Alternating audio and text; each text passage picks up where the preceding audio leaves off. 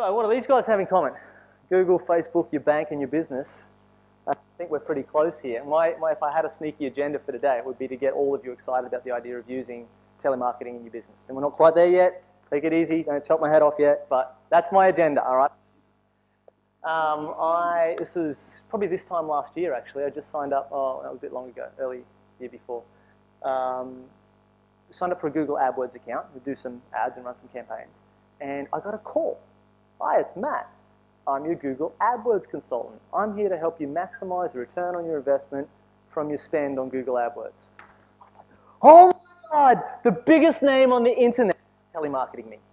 They're using phone sales to drive revenue for their company. This is Google, for crying out loud, right? No one does internet better than Google. And so I was sharing this story with a client. I was going, can you believe it? Google telemarketed me, you know, it was crazy. Yeah, I had the same call from Facebook.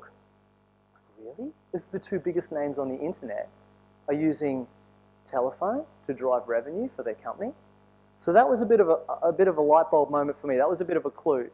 And then I thought, well, who else does it? And who hasn't had a call, hey, you know, we're looking at your credit card or refinancing your mortgage, or do you want to come into the bank and, you know, sign up for a line of credit? Or, I mean, we've all had those calls, right?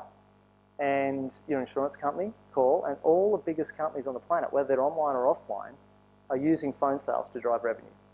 So I thought, maybe it's not such a bad idea, right? Maybe this can work for you too, yeah?